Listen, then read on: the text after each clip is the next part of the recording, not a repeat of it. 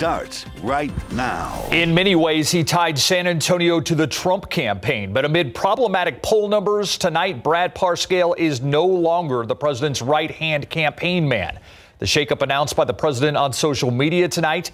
So will Parscale come back home to San Antonio, or is there still a place for him in the campaign?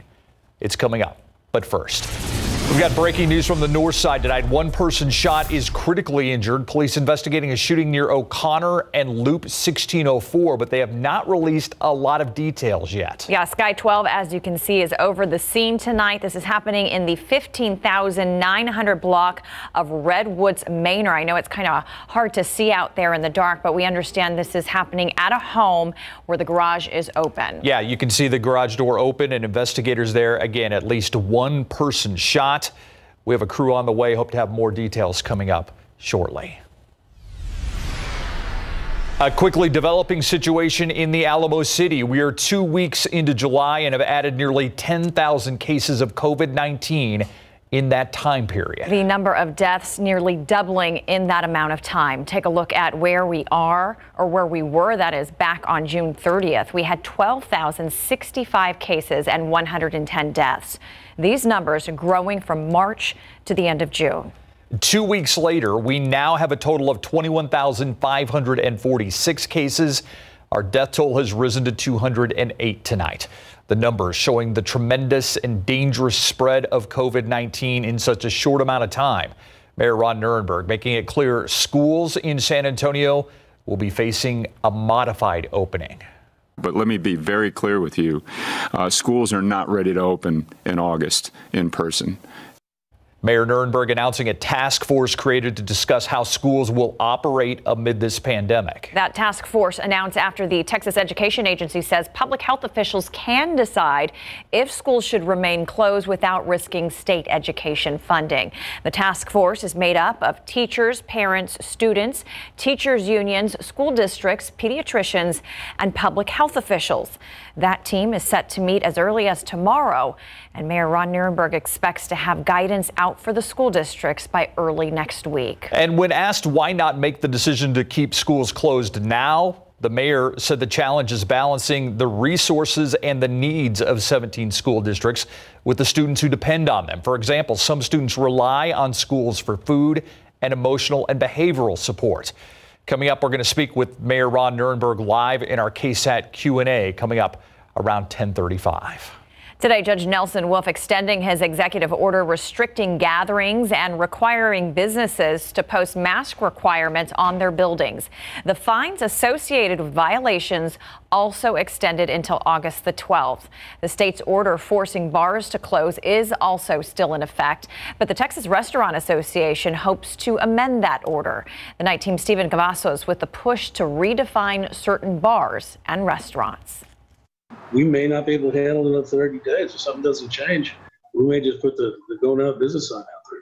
Michael Spica is the owner of Highlander Bar and Grill, an establishment that's been in business off Fredericksburg Road for almost 14 years. Spica says the location is not just known for its drinks, but also its food, which is why he was taken back when he learned doors would have to close. I just had a huge food order come in, and he gave us exactly 3 hours. We had to close down at 12. Spica closed his dining room and bar, but still offered food and drinks to go. But on Saturday, he was issued this citation from the Development Services Department. According to the city's website, 2 people were seen drinking at the location during a follow-up inspection. Spica claims he was told earlier in the week he was in compliance, but was still forced to close. It's confusing on both ends because you have the same entity that's in San Antonio, and I have 2 or 3 different messages coming. The Texas Restaurant Association is showing support for businesses like Spica's. In a letter issued to Governor Abbott, the organization has proposed criteria that it believes should allow these types of businesses to operate, have an operational kitchen during business hours, has multiple entrees, and the space to allow for social distancing. Spica says Highlanders has the kitchen and the menu, but he's unsure if business will return. We put a big investment on being a restaurant. But people like to come here and eat a hamburger. Can't do it anymore. Stephen Cavazos, KSAT 12 News. The Texas Alcoholic Beverage Commission considers Highlanders a bar because their liquor sales outweigh their goods sales. But Spisa says that changed when the pandemic began. Customers are now showing up for food to go.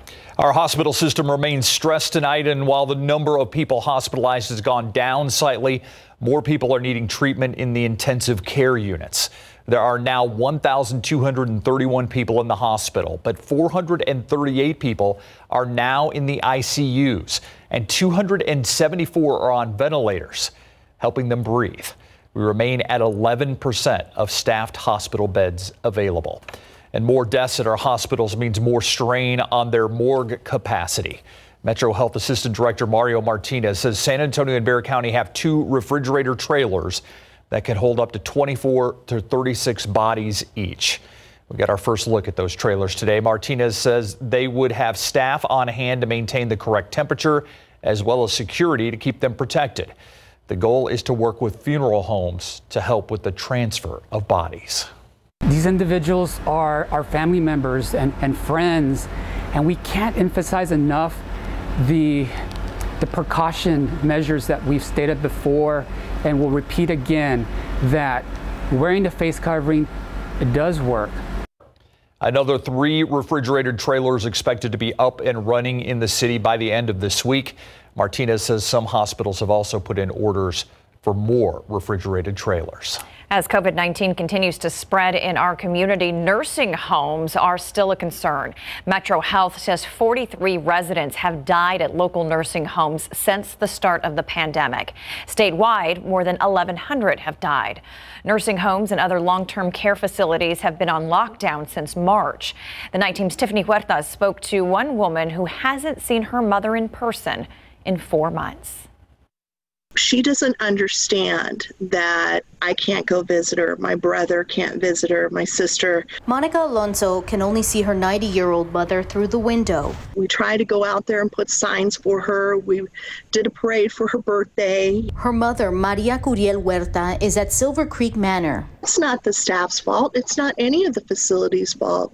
It's understandably, they're just trying to take precautions for, our loved ones. At the start of the pandemic, federal and state rules were put in place to help prevent the spread of COVID-19 in nursing homes and other long-term care facilities. The state put precautions in place to restrict people coming in and out of buildings in order to protect the residents. We spoke to a Dante Assisted Living and Memory Care located on the north side to see what changes it made. Screening everyone that is deemed essential to work here with a temperature check, questionnaire whenever they arrive. We're monitoring everyone for symptoms. Windsor says families who want to see their loved ones can either do a virtual visit or window visit. She says staff wear masks all the time and residents also wear masks if they are outside their apartments. Because of the changes, she says no residents have contracted COVID-19, but only one staff member has tested positive. If a resident does get COVID-19, we would have a designated team for them that wouldn't be interacting with our other residents, just with our COVID positive residents, to be sure that they're kept safe. Until there's a cure, we all have to be unified to try to come up with creative ways to think of our seniors. Metro Health has a list on its website of nursing home facilities with COVID-19 cases. Currently, about 30 facilities have active cases.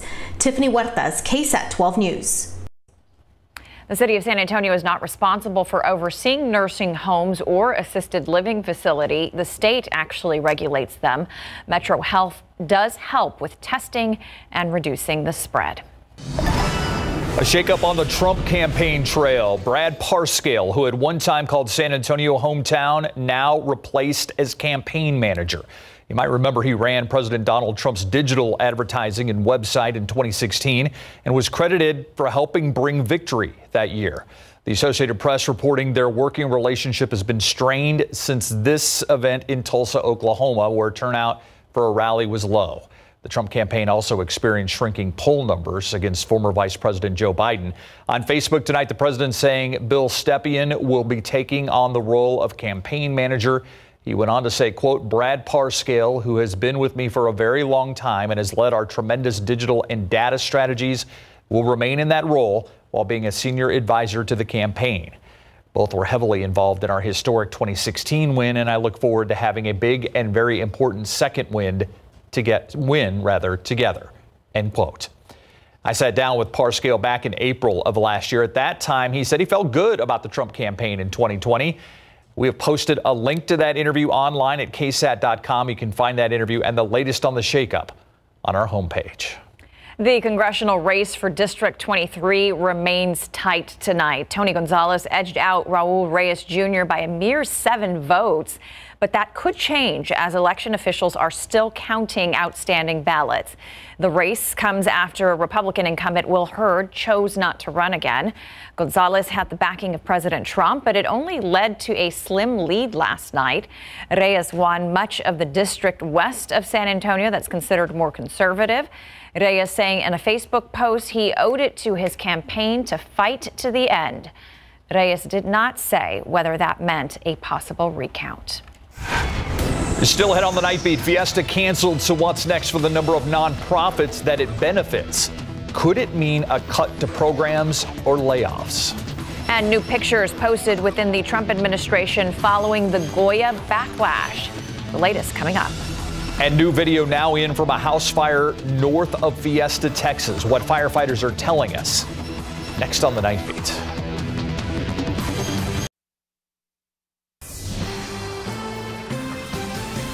New tonight, crews called out to a house fire just north of Six Flags Fiesta, Texas. This is on the 19,000 block of Strauss.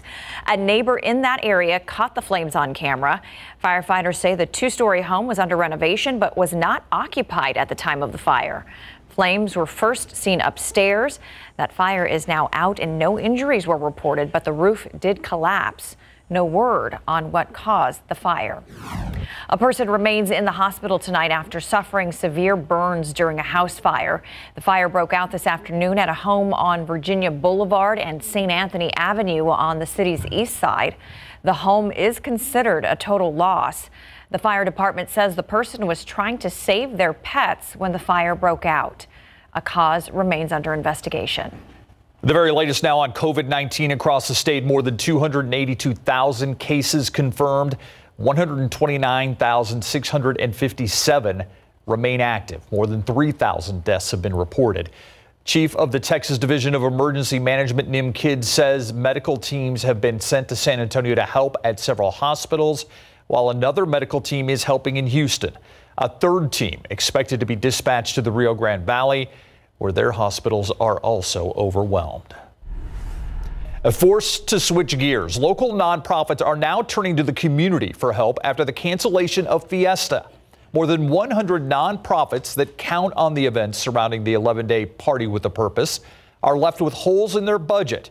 The 9 Team's Patty Santos tells us for some, it may mean a cut to programs or layoffs. Not having Fiesta and then not having your gala, it's a double whammy. Brighton SA provides developmental services for children with disabilities or delays. It raises about $700,000 through a Taste of the North Side event during Fiesta. The agency serves about 3,500 kids in Bexar County and needs to fundraise about $1.6 million each year. We have minimized expenses. Cuts to programs and staff are not out of the question if the community doesn't respond to their plea. Old-fashioned fundraising, getting on the phone, calling these people. We're already starting that process. We have a strong belief that it's best to give when it's hardest to give. The Texas Cavaliers say they're committed to raising more than $2 million for the 68 charities they support. So many of the citizens of San Antonio are buckled down, worried about their businesses. We feel that we have a responsibility to give and to support. Their fundraising takes place year-round. The River Parade during Fiesta is their gift to a charity. Putting them in the limelight and giving them the exposure through the television and the attention that they get is helpful to their other fundraising efforts. The Texas Cavaliers say they will honor parade tickets purchased this year for next year's parade. Brighton SA says about $100,000 in pre-sold tickets this year have been donated back to the nonprofit. Patty Santos, KSAT 12 News. I want to get back to that breaking news from the north side tonight. Police now saying a domestic violence incident led to this shooting. Again, it's in the 15,900 block of Redwoods Manor. That's near O'Connor and Loop 1604.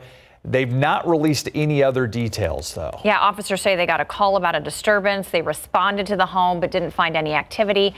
After police left, they say a man came back and confronted an ex-girlfriend at that home. The woman's father then confronted the man with a gun. That father told police the man lunged at him, forcing him to shoot. That man was taken to the hospital in critical condition. Police say they are still investigating this incident. Let's take a live look outside right now with live cam. Still very hot out there, very steamy day at 89 degrees. And we did it again today. Well, we tied a record. We didn't break a record. Okay. We tied a record, but better than breaking it. We still reached a record, let's put it that way. And, you know, temperatures are going to be dropping off just a little bit. We'll be trimming off a few degrees here and there in the days ahead with a minimal chance of rain. It's your typical quiet July weather pattern, but we do have a lot to talk about in our atmosphere and even in outer space and much more. Look at this. Another ISS space station flyover, Comet Neowise to talk about, and increasing dust. So all of that starting right now. First, if you missed the space station flyover earlier this evening, you have another shot tomorrow. 8:56 p.m. It's going to last 6 minutes. This one's going to be almost directly overhead with a max height of 88 degrees. So tomorrow evening, 8:56 p.m., get the kids outside. We'll have a clear sky. Look to the southwest. All right, that's the next space station flyover. That's going to be pretty easy to see here in San Antonio. And take a look at this great shot from professional photographer Mike Jones. And the reason I point that out is because this is Comet Neowise. And it really takes professional equipment to capture a photo like this. If you go out there with the naked eye, it's not going to look like this, okay? But no, you're not going to get it on your iPhone, and it's not going to look like this. But with the right equipment, long exposure and whatnot, and if you know exactly where to look, you can catch a glimpse of it. So he takes some great photos, and this is what he captured yesterday in Comfort. Also, Comfort outside of city lights. So in order to really even see this comet, you have to get outside 1 hour after sunsets. That's about 9:30 p.m.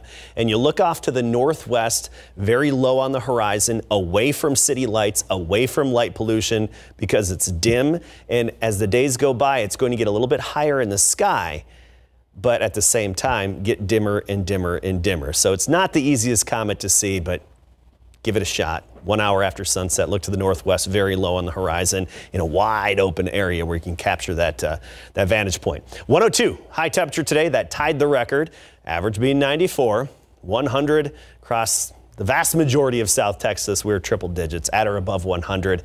Cotulla and Del Rio, well, they were the hot spots at 106. Laredo not far behind at 105 earlier today. Right now, we have some 80s and 90s. 90 Carrizo Springs, 89 New Braunfels, 97 still in Del Rio, and 82 currently in Beeville. So let's fast forward to tomorrow morning. We'll wake up to temperatures largely in the mid to upper 70s, and then by the afternoon, we're going to shave off another few degrees. So we're thinking 100 here in San Antonio, Eagle Pass 102 along with Del Rio, and about 103 in Cotulla. And going forward, we continue to just take off a few degrees, and we'll be in the upper 90s by Friday into the upcoming weekend. As for the overall weather pattern, upper level high, still really in control of our weather along the edge of it there. New Mexico, North Texas, a few showers. But there is one feature that's giving us our minimal rain chance. It's good soaking rain right now. Gulf coastline, panhandle of Florida. Well, that feature is going to head our way, lose a lot of its luster, and at best a 20% chance east of I-35 on Friday. So we had a little bit of dust in the air today. You probably noticed that with the extra haze. Now, as we get into Friday and Saturday, I'm expecting a higher concentration and even more noticeable dust in our air, again, Friday, Saturday. All right, here's your day planner tomorrow. It's a few clouds in the morning, otherwise another sunny and hot day.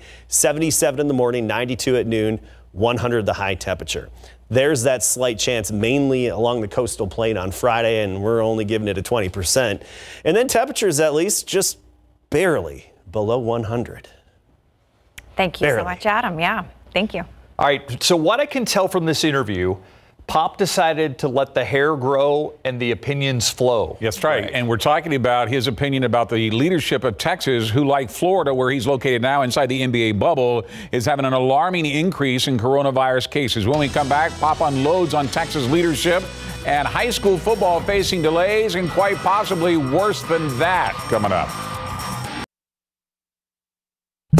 Spurs head coach Greg Popovich unloading on Texas Governor Greg Abbott and Lieutenant Governor Dan Patrick in his second interview since arriving at the NBA bubble in Orlando, Florida. At 71, Pop is considered high risk for the coronavirus, according to the Center for Disease Control and Prevention. Pop was asked about being in Florida, which, like Texas, has seen a rapid increase in coronavirus during the COVID-19 pandemic. And Pop did not pull any punches on our state leaders for reopening the Lone Star State. The bubble is not Florida. You know, the bubble is, like I said, probably one of the safest places you can be, especially compared to outside the bubble in Arizona or Texas or Florida. I mean, you know, we've been all over the map in Texas. Nobody knows what the hell's going on. You know, we have a lieutenant governor who decided he doesn't want to listen to Fauci and those people anymore. Well, that makes a lot of sense. Come on. How safe can that be? The messaging is ridiculous. The governor goes back and forth based on whether he has to satisfy Trump or listen to the numbers, or politics shows that maybe he better do this because the virus has done that, but no overall policy, no principle. It's all about politics. It's all about what's good for them. And them mostly means Trump, because they're all cowards and they're all afraid of him. So being in the bubble is way safer. And the Spurs have revealed that Trey Lyles has come down with a case of appendicitis. Will miss the entire restart of the season for the Spurs. It's a major setback since the Spurs are counting on Lyles to help fill in for the injured LaMarcus Aldridge. The dominoes are starting to fall. The likelihood of having a high school football season to fall during the COVID-19 pandemic is looking iffy at best. As we told you first on the Nightbeat last night, the Austin Travis Interim Health Authority, Dr. Mark Escott, has ordered all school districts and private schools in the county to delay reopening on-campus instruction until after September the 7th. But it includes no extracurricular activities, including sports, until students are allowed to return to campus, meaning it wipes out the first 2 weeks of their high school football season in the Austin area. That will affect the Judson Rockets, who are set to renew their rivalry with Lake Travis on September the 4th in Commerce. The Rockets coach Roddy Williams reveals that's not the only thing that has been lost due to the coronavirus. We have Lake Travis week 2, and I was talking to Coach Carter last night when it came out. So it's looking like that game probably won't happen. I talked to Claude Mathis up in DeSoto a couple of weeks ago, and we were already kind of planning maybe for not being able to play just from everything that's going on. So as of right now, it's kind of a wait and see and try to figure some things out from there. It means the Rockets would be out their first 2 games of the season. Hidalgo County has taken it a step further as their local health authority has ordered all schools, both public and private, not to open before September 27th. And as such, no extracurricular activities, including high school football, can take place. And Mayor Ron Nirenberg announcing today that San Antonio Metro Health is forming a task force that could issue similar orders for 17 area school districts. For the Wagner Thunderbirds, they will open with the Johnson Jaguars on August the 28th, followed by the Stephen Falcons. But in their 3rd week, September the 10th, they're scheduled to host Laredo Alexander. That's before the Laredo health officials have decided to delay on-campus instruction, at the same time delay the start of extracurricular activities. That includes high school football until after September the 4th because of the rise of coronavirus cases. Barring an extension, that game in Rutledge Stadium would still be able to be played, but the Thunderbirds head coach understands if it is not. I just think the safety of our kids, the safety of our staff, and for everybody in our community is important. And if our season's delayed, I would totally understand it because it's about safety. And remember, these emergency orders just don't affect high school football, also affects volleyball, cross country, tennis, and even band. No Dak deal, and his brother is not happy. Next. Pro football coverage, powered by Davis Law Firm. The deadline has come and gone, and no new long-term contract extension for Cowboy star quarterback Dak Prescott. Today was the deadline at 3 San Antonio time, but no great surprise after Dak signed his franchise tag. They will pay him $31.4 million. And even the Cowboys tag him again next year when he becomes a free agent, Dak can still make in the neighborhood of $69 million over the next 2 years and still sign an extension down the road. You can count Dak's brother Tad as one who's not happy with today's developments. He tweeted out, "There is a reason I was never a Dallas Cowboys fan growing up before they drafted Dak. After today, who knows how much longer I'll be cheering for them."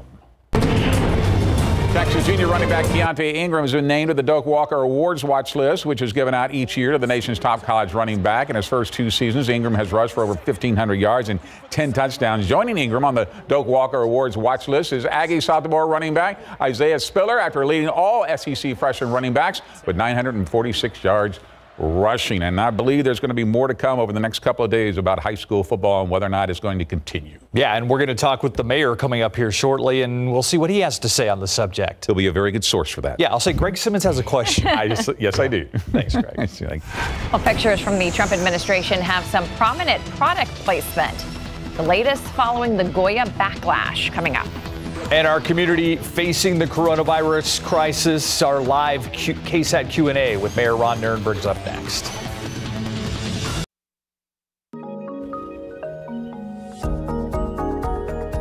Separating fact from fiction out there, it's KSAT Q&A. We are joined, as we are every Wednesday night, by San Antonio Mayor Ron Nirenberg to go through the latest developments, kind of what's happening with schools. And you talked about today during the briefing that Metro Health has set up a task force to look at what will happen with schools.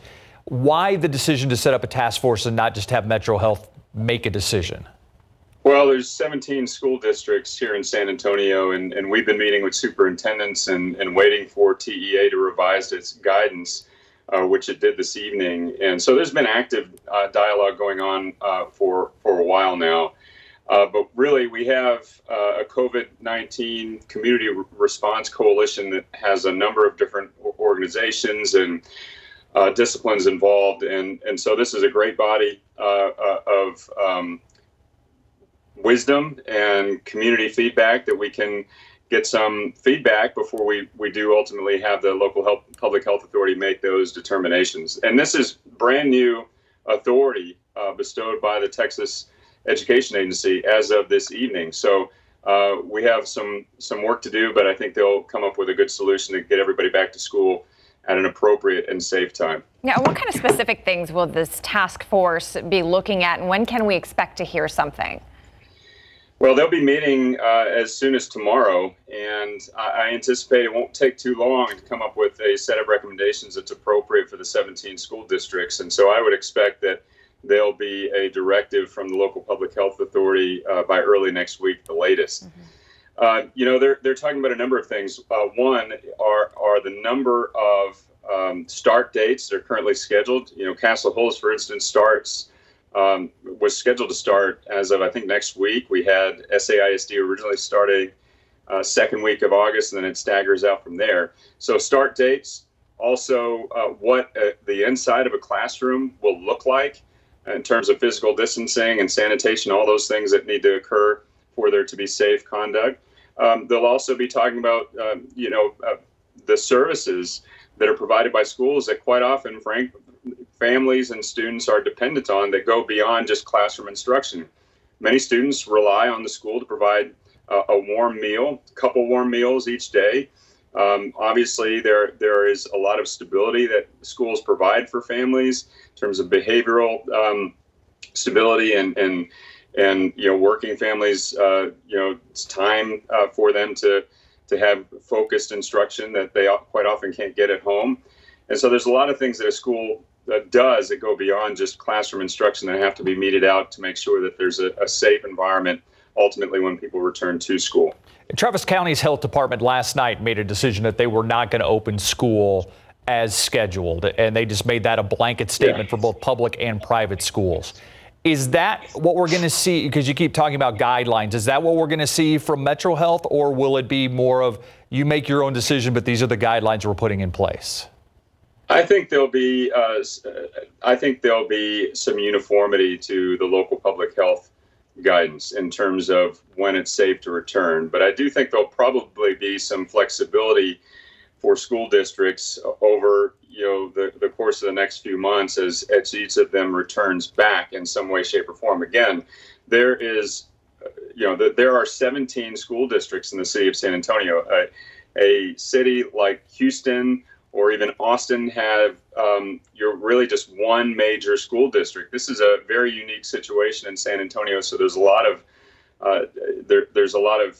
people involved and different resources and level of needs that we have to consider. But I think Metro Health and the local public health authority will come up with a uniform set of expectations initially, and then I think as we move further into the timeline, there'll be some flexibility built in. But again, this is touch and go. We're in a pandemic. Things change very quickly. Our ultimate goal is to make sure that as teachers and students return to school, they're returning to a safe environment. That's our number one concern. You know, earlier in this newscast, Mr. Mayor, we showed our viewers those very concerning images of the refrigerated trucks being in, and I think that illustrates just how dire the situation is. Can you talk to us a little bit about that? And then also, what's the status of the opening of field hospitals such as Freeman Coliseum? Yeah, you know, these are grave subjects to talk about. The gravity of the situation at the hospitals is such that we have to start thinking about surge management from the start all the way through the situation and every contingency. And so refrigerator trucks have been staged in the event that they're needed. And this is because, you know, hospitals have morgues, but, you know, frankly, they're not many of them are not equipped to handle a surge of mortality such that we've seen in COVID-19 and other places. And so these are available in situations like this, and they're ready for use. At this point, according to the latest information I have, they have not been used yet, but we're getting very close to that point. And so that just underscores how serious the situation is.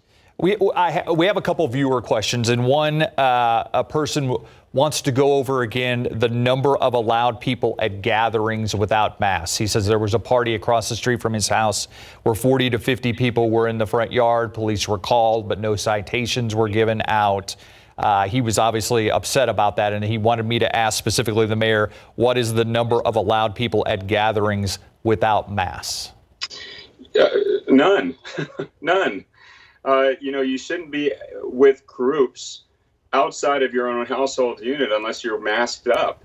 And, you know, gatherings of, you know, more than 10 are strictly prohibited. And I got to tell you, there is a false sense of security when gathering with people outside of your house that you may be close to, whether they're neighbors or their extended family or friends.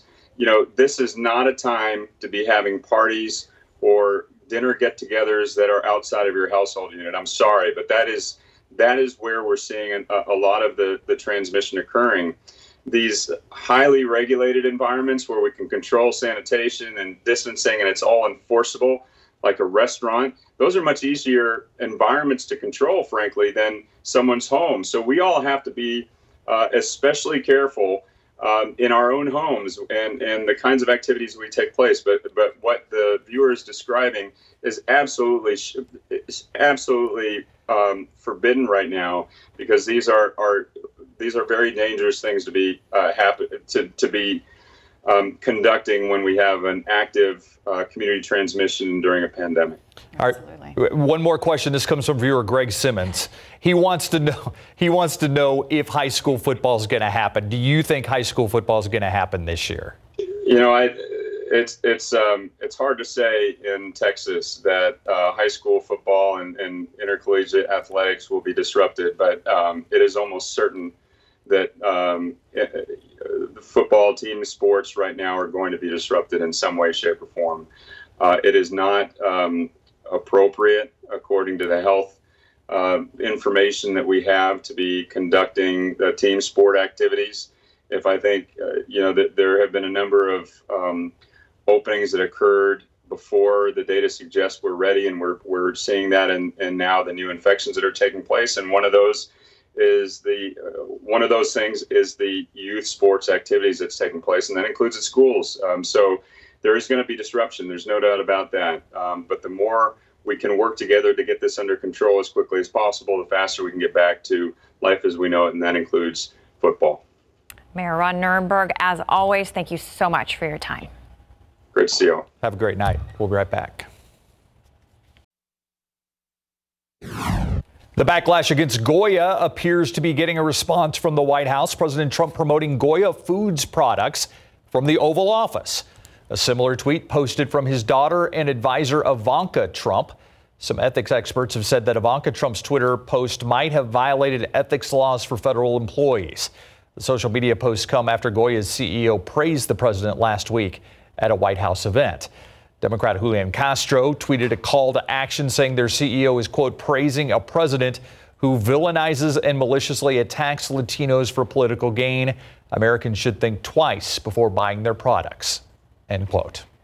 Florida, the new global epicenter of the virus, with over 50 intensive care units completely full. And now the first governor of any state in the U.S. testing positive. All of this as the death toll climbs in half of all states, a total of 137,000 American lives lost. ABC's Zareen Shah has the story. The world's biggest coronavirus hotspot in Miami, Florida, now quickly running out of space to treat patients. Across the state, 56 hospitals without ICU beds. The state reporting 112 lives lost to the virus. Governor Ron DeSantis in a late message today about parents being able to choose if their kids went back to school this fall, despite the current death rate in his state. Parents need to have the ability to opt for the type of learning that they think is important. And so if they're more comfortable in a distance learning environment, then they obviously need to have that choice. At least one Florida teacher terrified of going back into the classroom after spending 3 weeks hooked to a ventilator with the virus. Our immune systems are low as it is. We catch every flu the kids have. So we're very susceptible to COVID. Texas close behind Florida in the struggle to fight the coronavirus. 110 deaths today. The state now ready to go with refrigerators for bodies in case the morgues cannot handle any more. Houston is home to one of the world's largest medical facilities, but despite that, Army doctors and nurses arriving there to help. California struggling too, one hard-hit hospital with just 3 ICU beds left. And now the country's first governor testing positive. Oklahoma Governor Kevin Stitt, seen here attending one of the president's rallies without a mask, says he believes he got the virus afterward. Meanwhile, Alabama's governor now making masks mandatory. The CDC director echoing that idea, speaking out about how simple it could be to turn the pandemic around. We really embrace masking. We really embrace the social distancing and hand washing. We could bring this outbreak to its knees. As for that mask order in Alabama, people there could face a $500 fine if they're not wearing one. Now, their governor says she's not asking police to go around looking for people not wearing one, but she says if those numbers don't turn back around, she may have to close things down once again. Zareen Shah, ABC News, Los Angeles. Take a live look outside with live cam right now. 89 degrees, Adam. 89, another hot day out there today, and we tied a record high temperature, making it up to 102. Let's get right to the current conditions outside right now here in San Antonio. We're at 89, dew point is 63, so it feels like we're at 90. Not a big heat index, not a big factor out there. That dew point, yeah, it's muggy, but it's not really influencing that heat index a whole lot. Locally, we're still in the 80s from 89 New Braunfels, 86 Canyon Lake, 84 Devine, 83 in Kerrville, 86 Randolph, but we still have some 90s farther to the west. Cotulla, Carrizo Springs at 90 degrees, Del Rio at 97, still at this hour, 10:51 p.m., 97 degrees, and the humidity surging back into place. As usual, earlier this afternoon, it dropped off a little bit. However, in the evening and at night, it surges back into place, and it's only for a few hours in the afternoon where it drops a bit. We had a little bit of relief earlier today, and we'll have it again tomorrow afternoon from the humidity, but it's going to get a lot stickier overnight tonight, and you'll really notice it tomorrow morning. So right on the edge of the upper level high, some good rainfall right now in parts of the panhandle of Texas and of course Oklahoma, a little bit of Oklahoma, but especially New Mexico. A little bit of severe weather possible there as well in the panhandle. But we're on the dry side of this, and there is one feature that we're looking at here, which actually produced some pretty good rainfall earlier today during the peak heating of the day. Some good rainfall in southern Alabama and Mississippi, even down toward New Orleans, panhandle of Florida. That's this inverted trough. It's basically, you know how we often talk about those dips in the upper level flow? Well, this is one of those. It's just upside down.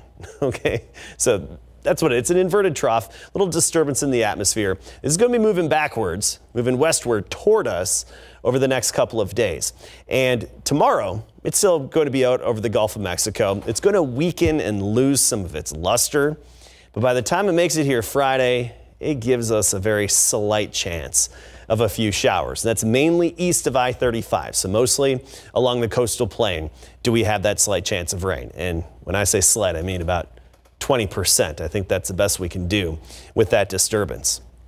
Tomorrow morning, we'll start the day at 77. Some clouds early, otherwise another very sunny day tomorrow. And of course, hot. But that said, we're trimming off a few more degrees. We went from 107 on Monday to 105 yesterday, 102 today, and we're keeping that trend down to 100 for the high temperature tomorrow afternoon. Then we're down into the upper 90s Friday through the weekend. There's that just tiny slight chance of rain, especially east of town on Friday. And then as we get into next week, we could see another one of those little disturbances move toward us, but don't get your hopes up for any rainfall. I mean, right now we're talking 10 to 20% chances at best. Thank you, Adam. I think the COVID-19 pandemic has highlighted the importance of access to health care and health insurance. But as we're all probably aware, sometimes simply understanding policies and which plans fit best for each person, it's a challenge in and of itself. For this week's episode of KSAT Explains, RJ Marquez spoke with Lawrence Richardson, who has faced obstacles in the process. It's been like a lot of hell. Lawrence has worked at Home Depot for the past couple of years, but because he's part-time, coverage options are limited. And because he has cerebral palsy, he needs full coverage. I have to have certain kind of insurance because all insurance doesn't cover your wheelchair equipment. So you gotta find insurance. You gotta find a company for that. And like, it's just a lot. During the year he was uninsured, Lawrence was forced to get creative. I was just trying to make my medication stretch, which I did, thank God. But I did my medication. I went to see. I only went to the doctor when I had literally had to, like when I was about to die. He also had to rely more on help from his friends. Like I have a manual chair and an electric chair, and to get that fixed to the company you got it from, you have to have an insurance. And like so. Basically, I would have to get one of my friends or whoever to come and look at my chair and see what's wrong with it. I have a strong group of friends that, look out for me. So. Lawrence said he tried to get insurance again, but got very frustrated trying to find the right people to talk to. That's when he came into contact with Connectability. That's an organization that helps people with disabilities navigate the medical system. With Connectability's help, Lawrence got coverage through Medicare. He's continued to work at Home Depot through the pandemic with more peace of mind that if something were to happen, he is covered. And not to mention, he says now that he's not spending so much money on medication and doctor's appointments, he's able to be more independent than he would otherwise be. RJ Marcus, KSAT 12 News. KSAT Explains, the people impacted by the pandemic, will be available to stream on demand tomorrow. You can watch it on the KSAT TV app, available on Roku, Amazon Fire Stick, or most other smart TV devices. You can also find it at ksat.com/explains. Several types of masks were put to the test. What one study is revealing about their effectiveness. Next on the Nightbeat.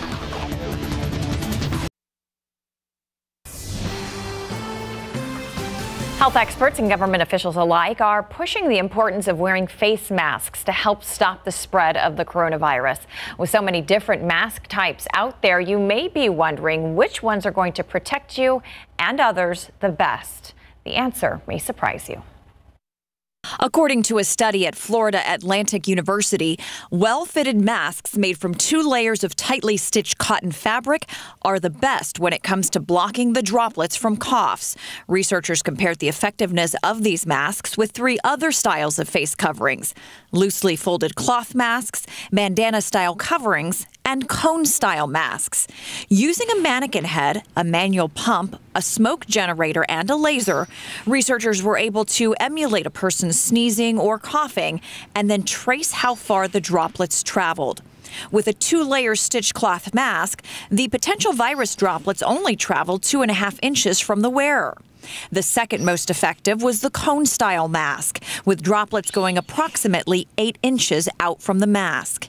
The folded handkerchief and bandana styles proved least effective, with leakage expanding from 1 to 3 feet.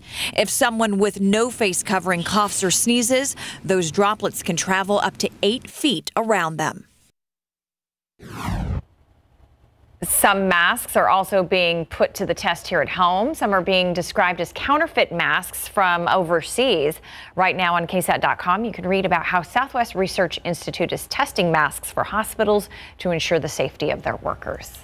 And coming up, a new campaign that is people literally embracing nature. Tree huggers. The reason next. Well, check this out. It gives the term tree hugger a whole new meaning.